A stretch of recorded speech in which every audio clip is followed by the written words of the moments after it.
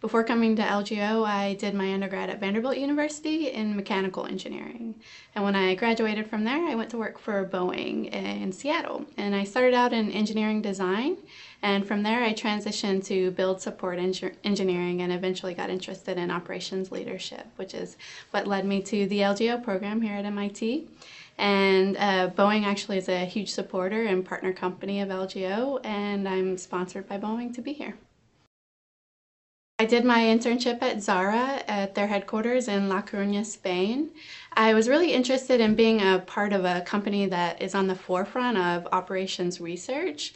And while Boeing is a really exciting company and their products have a really long life cycle, and so sometimes that can create an environment where things are really slow to be productive, and they're not necessarily always the fastest in implementing the newest tools. And so I was excited to be part of a company that's actually known for being the forefront of the industry. And so that's what led me to be interested in the Zara internship.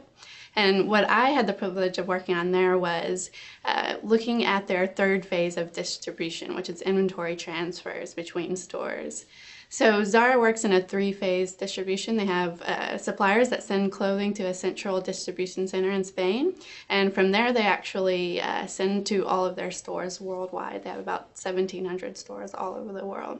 And the third phase is actually stores in smaller regions or countries actually transfer inventory between the stores so that they can react really quickly to changing demand patterns.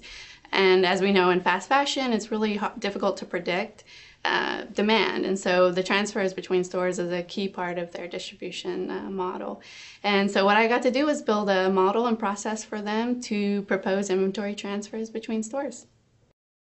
Well, I think one of the most insightful parts of the project for me was my first 2 weeks. I had the privilege of doing a training where I worked in a retail Zara store, and I hadn't done that kind of work since I was maybe 16 years old, and it's really hard work, and it was also key for me to understand how the stores operate. So I got to fold clothes on the floor, I got to restock, I got to help customers, I got to shadow a manager, and I really learned how the stores operate on a day-to-day basis and get my hands dirty so that when I went back to the headquarters, I could understand how stores would react, understand how my model or process change might affect them. And so it really helped me to keep in mind the key stakeholders and stay focused on the end user perspective of the project.